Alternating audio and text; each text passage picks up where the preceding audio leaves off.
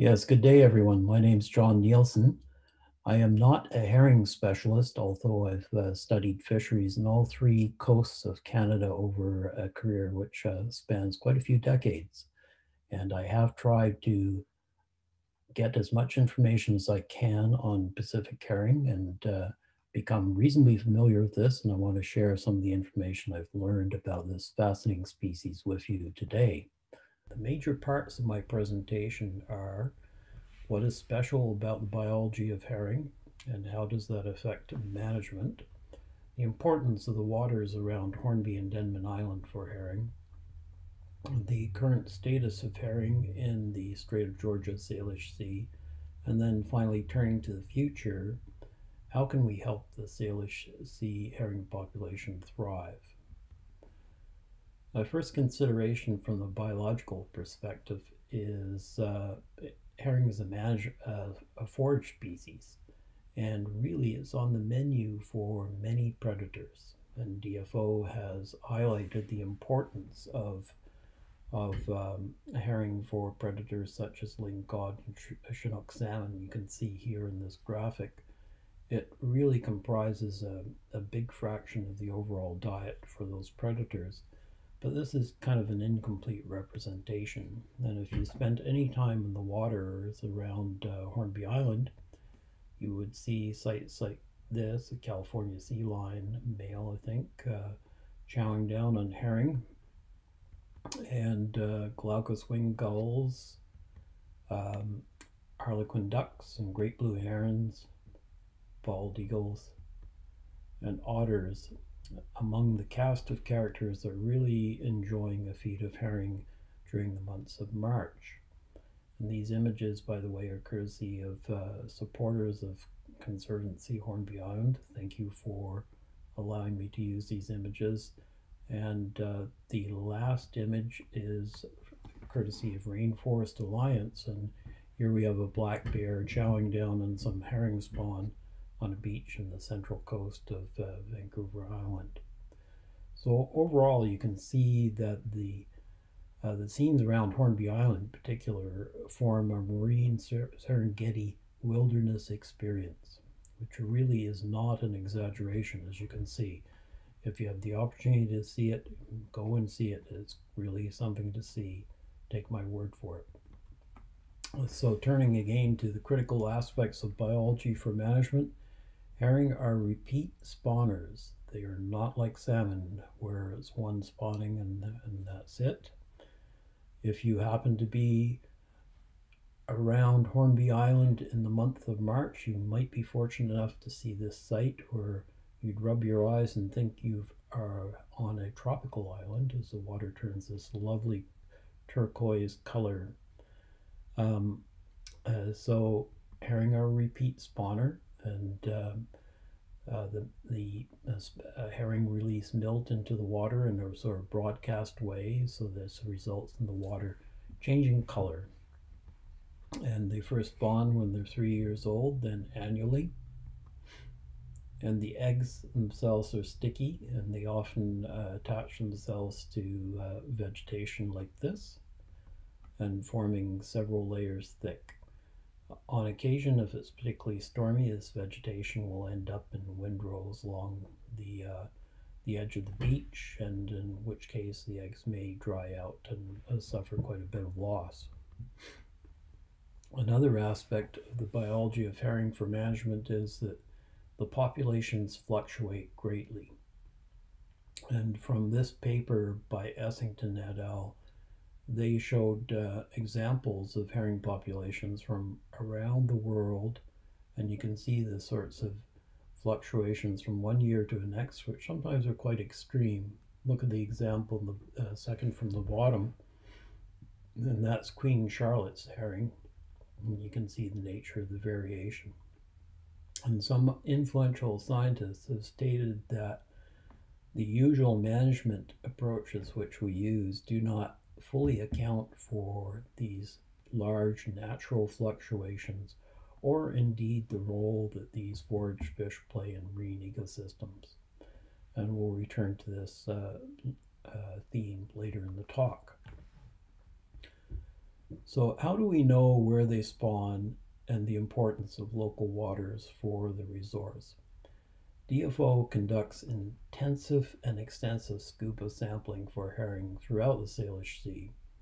These surveys have been ongoing since 1951, but unfortunately there was a significant methodological shift in 1988.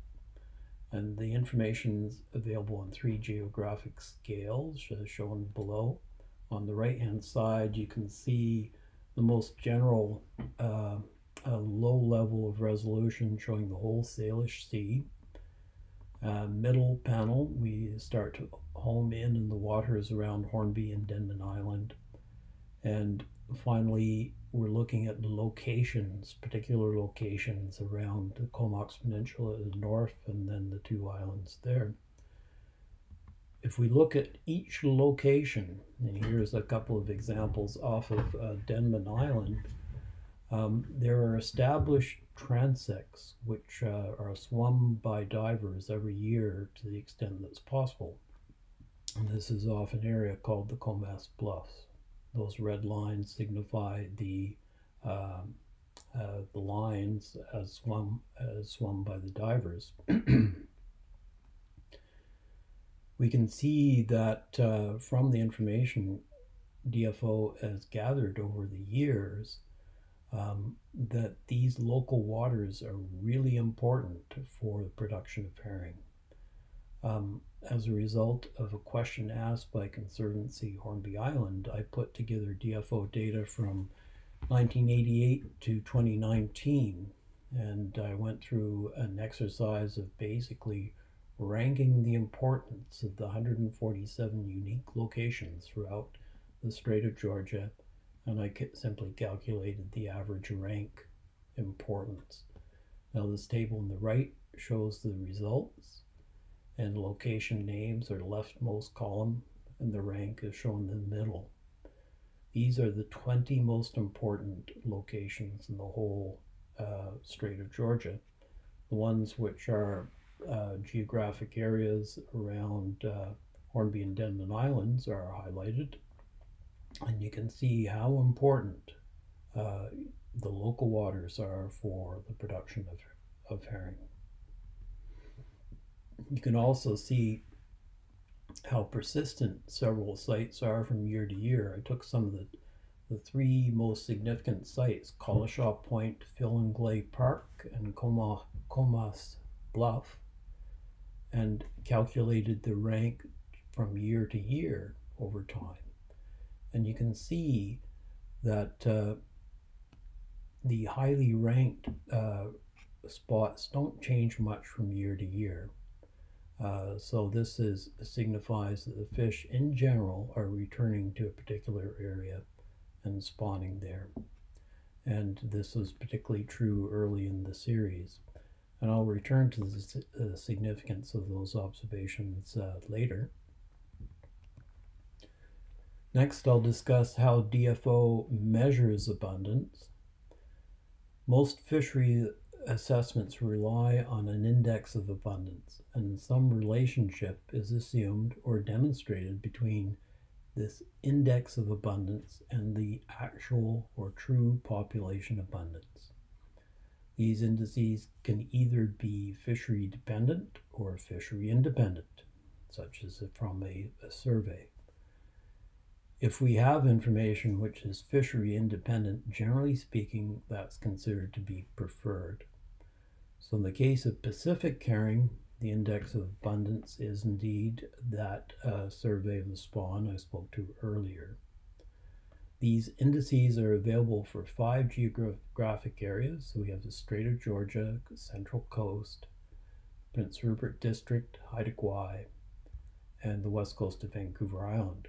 There are a couple of smaller regions, and taken together, DFO thinks they've captured the main stock components for herring.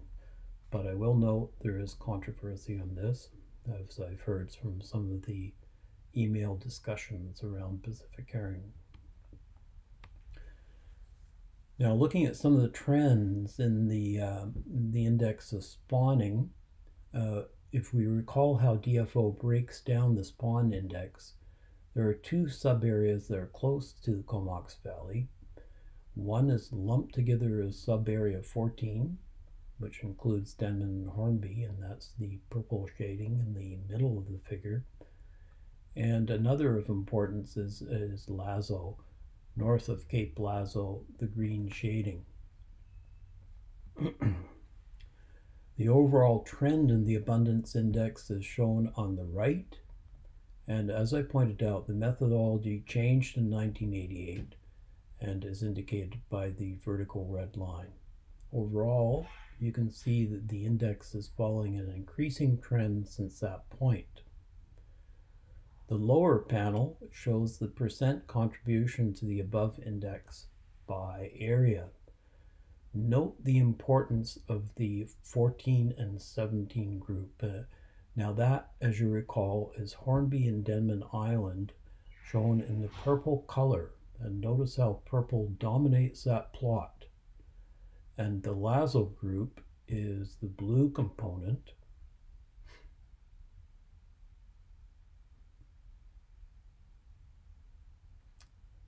Also important to note is the absence of the southernmost area, yellow, in later years. So you see yellow being quite important early in the time series, but diminishing. So that southern component has dropped off.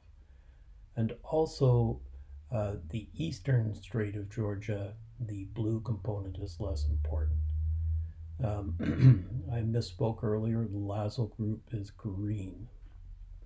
So we see some changes over time, but overall the Hornby and Denman component is really very, very dominant. So speaking now to the stock assessment process for Pacific carrying, Fisheries and Oceans takes catch data from the various fisheries. You can see the spawn on bow fisheries shown there on the bottom left, the seine fishery in the middle, and the gillnet fishery in the bottom right. And so it gets tonnages, the numbers caught at age, and the abundance index, and integrates those all together to develop the model of abundance. The assessment then provides estimates of biomass at the beginning of each calendar year, and decisions can be made on fishing and how much to take out of the water.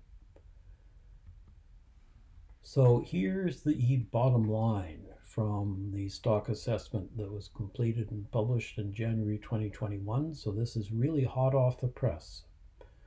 The trend in spawning stock biomass is indicated by the solid black line. And the confidence we have around that solid black line is shown by the gray shading. So notice how imprecise also that the estimate of biomass is in the final year of the stock assessment, the beginning of the year 2021. So this is not unusual, but actually the overlap and the sort of confidence in that estimate places it right into that pinkish zone surrounding the red line. The red line, if you recall from Bob Rangeley, Dr. Rangeley's talk earlier, indicates the limit reference point. So there's the estimate of the limit reference point. And so with that kind of imprecision, the stock could be in a poor position.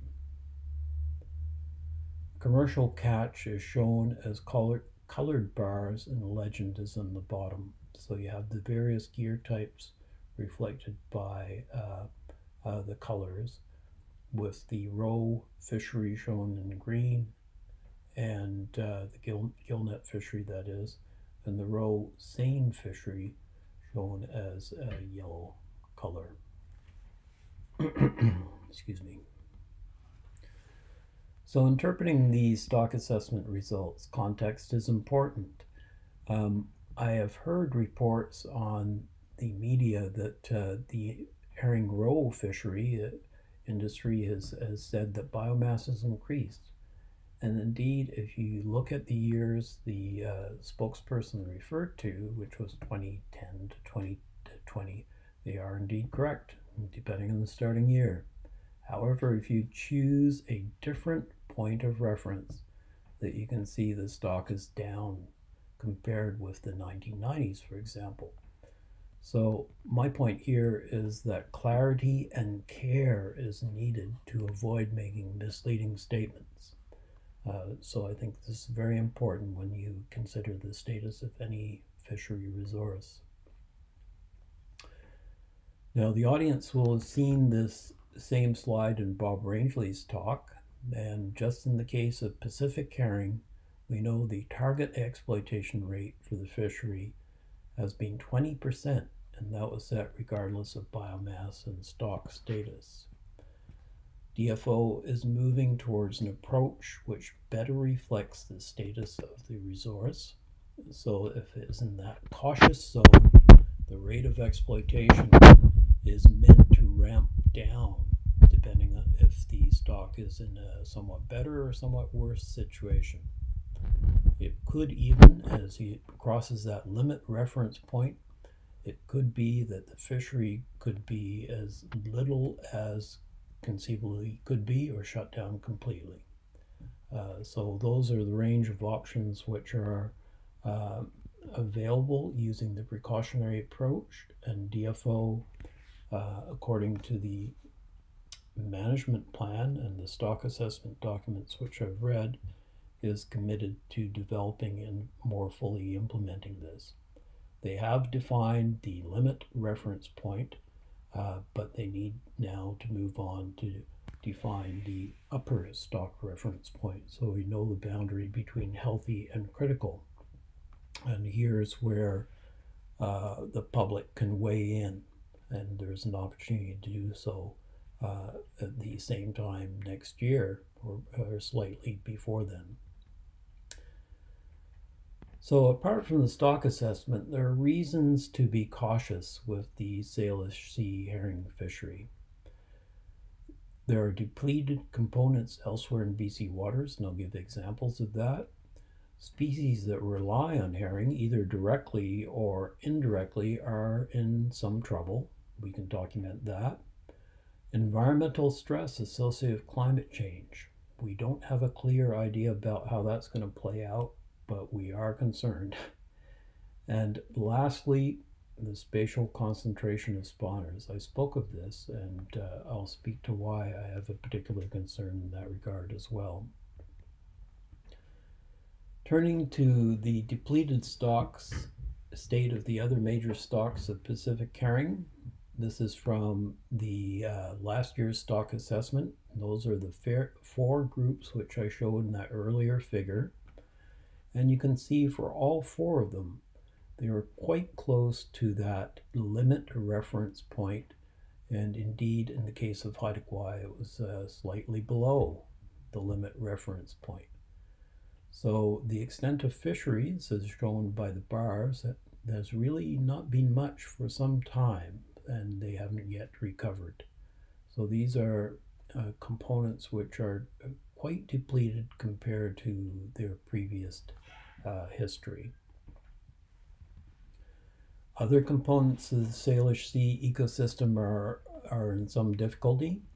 I have been involved with the assessment of Chinook salmon for the organization which deals with the status of endangered wildlife in Canada, CONSERVANCY, and there are 28 populations of Chinook salmon in southern British Columbia, and CONSERVANCY recently assessed all of them.